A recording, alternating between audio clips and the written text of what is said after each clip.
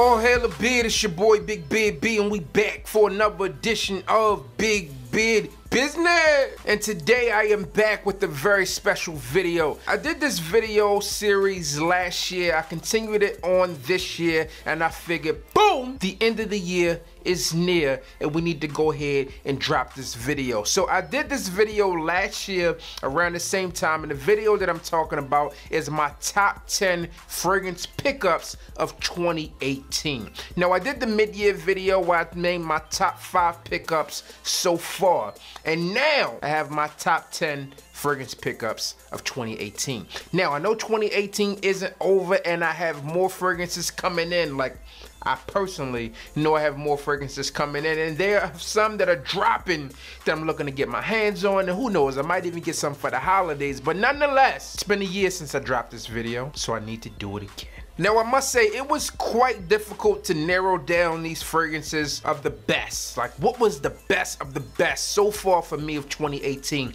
And there was a few ways that I went about it, right? So I went through it like, hey, certain fragrances mean certain things to me for certain reasons, and here we are. So I did a video last year of the top 5 fragrances that I wanted to pick up in the winter of 2017, and I picked up 4 out of those 5 fragrances, and some of them have made this list, so they may be familiar. Now I think we've talked about most of these fragrances that you'll see today, but some of them we haven't, but we will.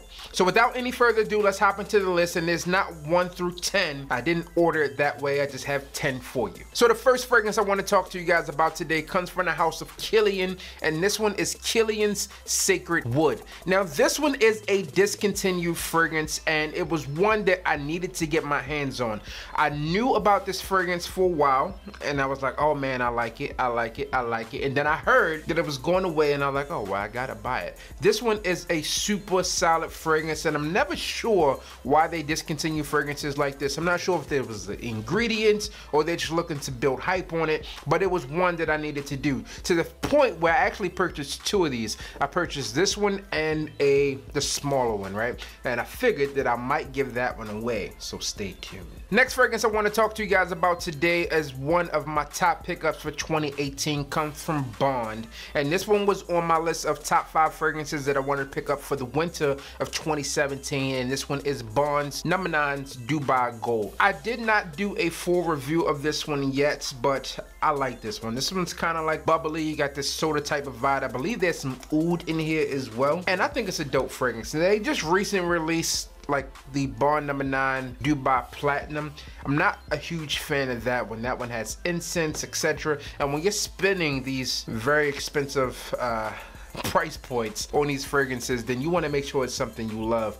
Like this one here is $550 retail, and I think the other one may be a bit more just because they can do that, and the prices increased on Bond this year. So I mean, if you're looking for a fragrance and you don't care to spend the money, like you don't really worry about like, hey, where this money is coming from, then you might want to try this one. Go get your nose on it. It doesn't have the best longevity, but I like it. So if you're in a sack somewhere, go ahead, try it. Tell them I told you to try it out. The next fragrance on the list today is kinda sorta one that I talked about for top 5 fragrances that I wanted to pick up in 2017 or the winter of 2017 as well.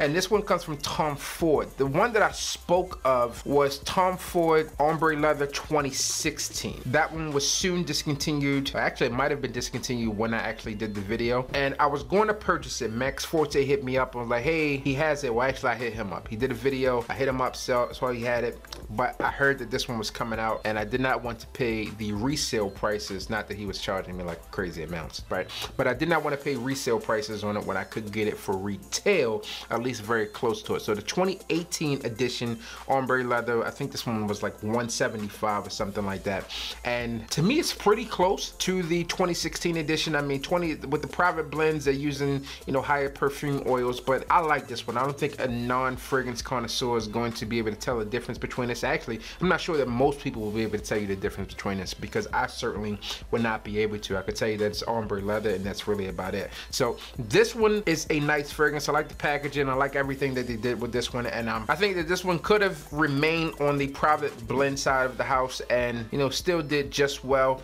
at those price points there. But at the $175 price point, I think that, you know, you're really getting a great fragrance for the price, especially when you know what these fragrances fragrances have gone for in the past. So I'm happy to have this one in the collection, and now I'm in the perfect time of season to wear this one. The fourth fragrance that I'm going to talk to you guys about today was really an unexpected gem. I did not know that this one was going to be as good as it actually turned out to be, and I really have to relate this back to Carlos, man, BFL. I want to thank him for this one. He didn't actually give me the bottle, but he decided for me to come with him down to a meet and greet that he was doing at A.G.E Perfumery down in Miami, and I came along with him. As part of that, we linked up with A.G.E Parfums, and I got this one here, which was Rehab. I enjoy this one. I wear this one. I mean, I probably put a little dent in this one now. By now, I wear it. My son wears it. I get a lot of compliments on this one, and I traditionally, there's been times that I've worn this and not gotten compliments, but traditionally the compliments come with this one. To me, this one is like a higher end spice bomb. I like it. This is all natural ingredients, so if you're worried about stuff like that, then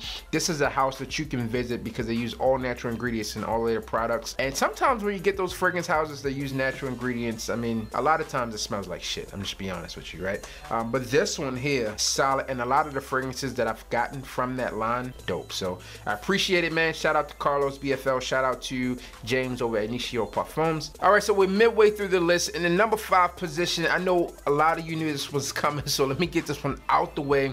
This one comes from Paco Rabanne, and this one is 1 Million Lucky. Look, man, I've put a dent in this one so far. I like this one. The plum hazelnut, really solid release from the house if you ask me, and it was really refreshing.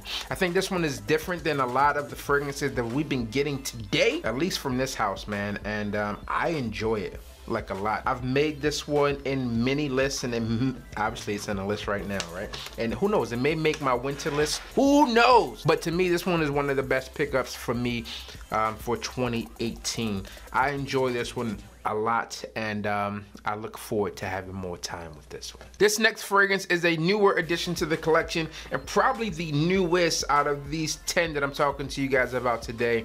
This one also comes from Kilian, and this one is Kilian Straight to Heaven Extreme.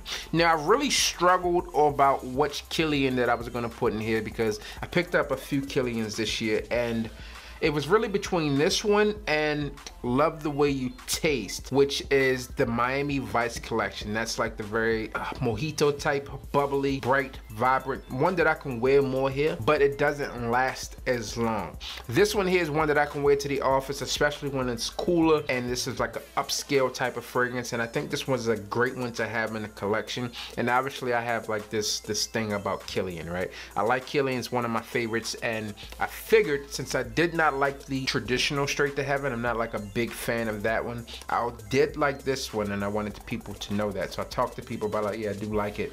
But to me so far, like I'm looking for a nice classy one, this is one that I can reach for. So Straight to Heaven Extreme, 2018 release as well, and also one of the best pickups for 2018 for me. And also just a point to remember as we go through this list, right? So as the pickups, that's exactly what I mean, right? Fragrances that I picked up this year that I like the most. That doesn't mean that they had to drop in 2018. It just means that I physically had to acquire that fragrance in 2018.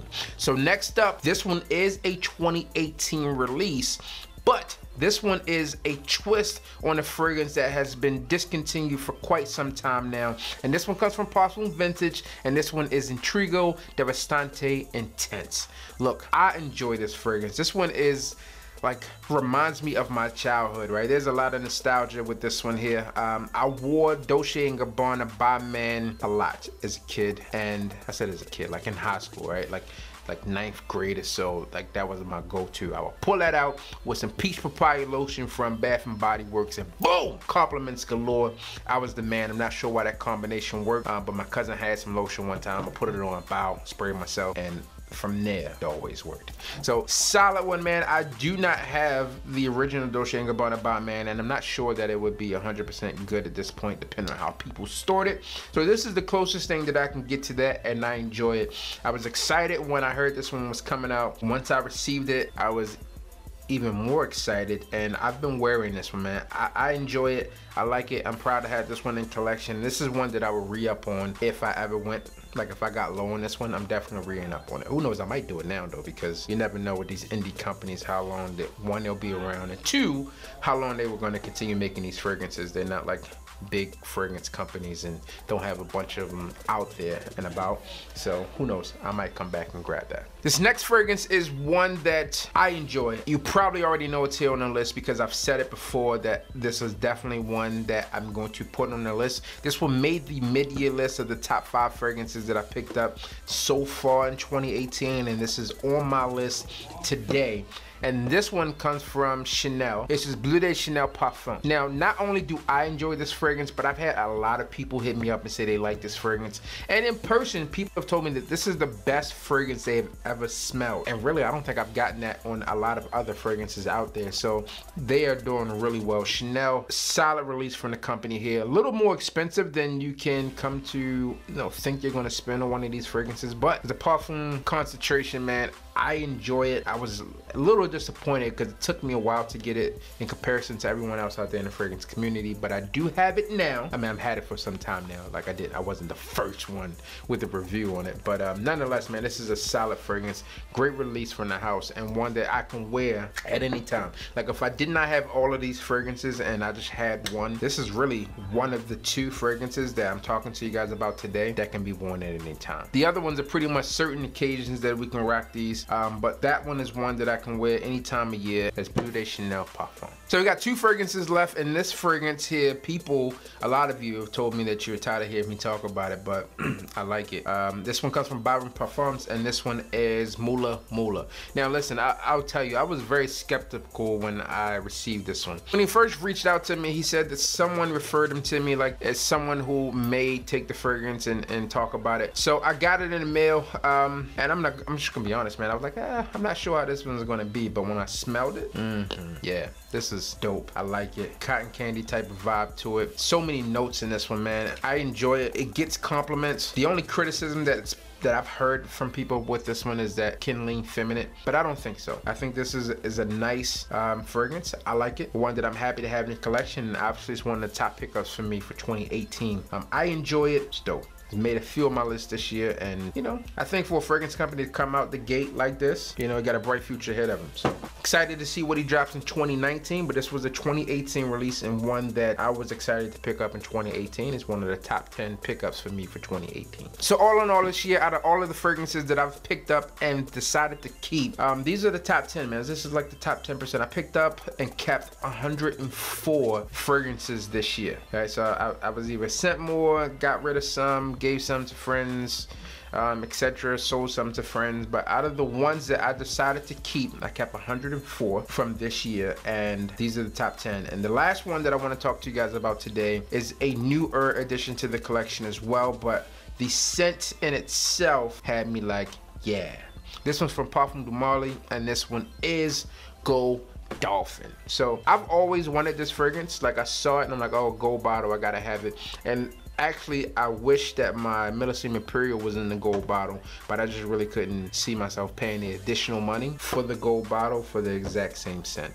It's like the Green Irish Tweed. When they dropped the Green Irish Tweed this year, 2018, it was like $1,000 for the bottle. It's the same exact fragrance that you would get for the $400, but the bottle was different. It was closer to $1,000. I want to say it was like $800-900, right? But nonetheless, you get where I'm going with it. I didn't see the point of spending additional money for it. So I like this one. This one is a winter-based fragrance for me, and honestly, I was trying to decide between this one and La Yukon Pour Homme. That one was given to me by a subscriber. I met him down in Miami, and he's like, hey man, I got a fragrance that you would like.